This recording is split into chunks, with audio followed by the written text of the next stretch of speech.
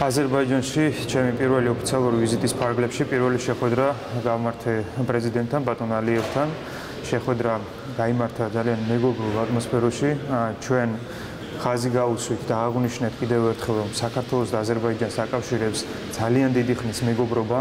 ეს მეგობრობა არის სამაგალითო, როგორც ჩვენი რეგიონისთვის, ასევე ზოგადად მეზობლურ ურთიერთობებში და ჩვენ გვაკავშირებს ძალიან ბევრი სტრატეგიული პროექტი ერთმანეთთან და ჩვენ გვაქვს სტრატეგიული თანამშრომლობა, რომელიც ხმავდება ყოველდღიურად. საქართველო და აზერბაიჯანი არმითარებს ორმხრივ ურთიერთობებს მრავალი მიმართულებით და ასევე ასრულებს ძალიან მნიშვნელოვან ფუნქციას ორივე ქვეყანა აზიისა და ევროპის დაკავშირების კუთხით.